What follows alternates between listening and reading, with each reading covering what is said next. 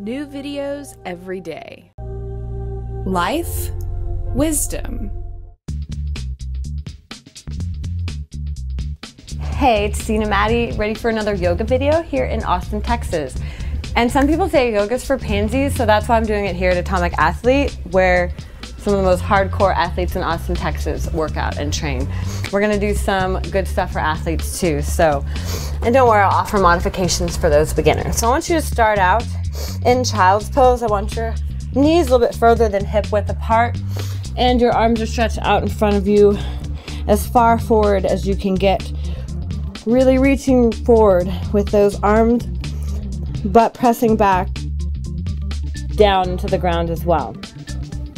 Inhale, come up, tuck your toes underneath, bring it up into a downward dog, and pedal those feet back and forth, left and right, really stretching out those calves.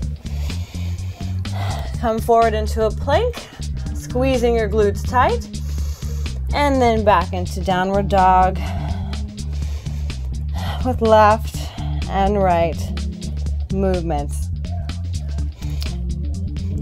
Back into plank, drop your knees, bring your knees, making sure that their hips are aligned with your knees, taking your left arm out and your right leg back, making sure to flex your foot, reaching your toes all the way down towards the ground, and reach your left foot, extending towards the opposite wall. And back down. On an inhale, right arm forward, left leg up, left toes reaching down towards the ground, right arms, right fingers reaching towards the opposite wall. And down one more, the left side, left arm, right leg, and exhale down. Inhale up, and exhale back down. Back up to a plank position, and downward dog. Stretching out those calves one more time. I'm gonna show you guys a couple of plank options. If you guys are beginners, stay in that plank. You can even do a 4-arm plank just like this. So everybody reach forward, come shift forward into that plank position. Note that you can always drop your knees. Note that you can always stay in 4-arm plank with your legs up. But we're gonna offer some fun stuff for those who think yoga is not for strength. So go ahead, right leg, right elbow, and back up. Touch your forehead, back up, and then touch your left elbow. Switch it back to your right elbow, and back to your left. Back to your right, back to your left. And then back to downward dog, everyone, even those holding in plank. Don't forget to breathe, making sure you're pressing back into those heels. All right, one more time, shift forward into plank. If you want to fun stuff, you want to do some fun stuff, go ahead. Take your left leg, left elbow, right elbow, left elbow, back up, forearm to your forehead, back up to your right elbow, switch to your left elbow, back to your right, back to your left one more time, and then all the way back up. Both hands, both feet down, and both knees down to the ground. Stretch it out in a nice little child's pose. You want to make sure you're breathing this whole time. And then come up onto your palms and your knees, and back into downward dog. Make sure you're breathing. Keep your quads in tight, making sure your chest is pressing towards the tops of the thighs. Now take your right leg, bring it up and through, making sure to be nice and perpendicular with your knee and your leg. So you're in a high lunge position. Inhale, bring it up, engage your core, lift your chest. Your left glute should be squeezed. Keep breathing right here, and back down to the ground. And then back up to downward dog, and then put your right foot down.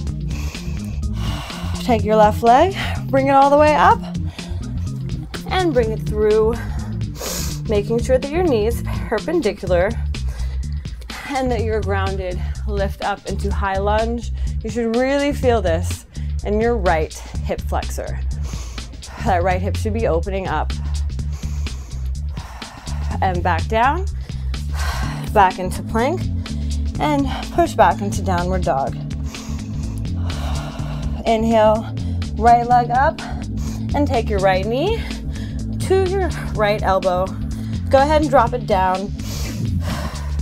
Drop your left knee down to the ground, and make sure that your foot is as parallel to the front of your mat as possible. You want to make sure that your left leg is pointed straight. You don't want it any side angle. Make sure it's straight all the way back behind you. Lift up. With your press into your fingertips, lift your chest towards the ceiling, and exhale, fold down. This is called pigeon pose. It's really going to open up those hips. For those of you that weightlift and do a lot of squats, you really get tight hips. This will help you get deeper into that squat. And it's really good for your mobility as well. Making sure not to shy away from that right hip. You know it's hurting, but make sure to put equal weight in both hips. Now coming back up, tuck your left toe underneath, and then bring your right foot up and back down to downward dog. So take your left leg, bring it up high, and then left knee, left elbow. Bring your foot across, trying to make your shin perpendicular to the mat. You want to look back at your right foot and make your foot is pointing in the direction of your leg. And sink in, pressing into your fingertips, lifting your chest up. And then folding down. You can put your head on the ground if that works. If it doesn't work for you, to stay on your forearms. If you can get your chest all the way down to the ground, then you're super fancy yoga master, and I respect you. If you're feeling this in your left hip, I want you to like the video. Obviously not while you're doing the pose, but make sure you like it. Make sure you thumbs up it, favorite it. I'll keep doing more videos if you like me. And make sure you're not favoring that right side, pushing your weight into your left hip. You want to feel it hurt. If it doesn't hurt, you're probably not doing it right. Making sure to breathe into where it hurts and really relax. And then tuck that back toe, lift that back leg, and then all the way up into tripod down dog, and then back to downward dog. Pedaling your feet out. You should notice a significant difference between this downward dog and the first one that we did. You guys feel a little bit looser and more relaxed? All the way, hips back, and then drop your knees into child's pose and stay here as long as you like. Make sure to follow along with my other videos. I have yoga videos, stretching, cardio, strength training, and make sure to favorite me so that way you can do this 3 times a week. Take a deep breath and have a great day.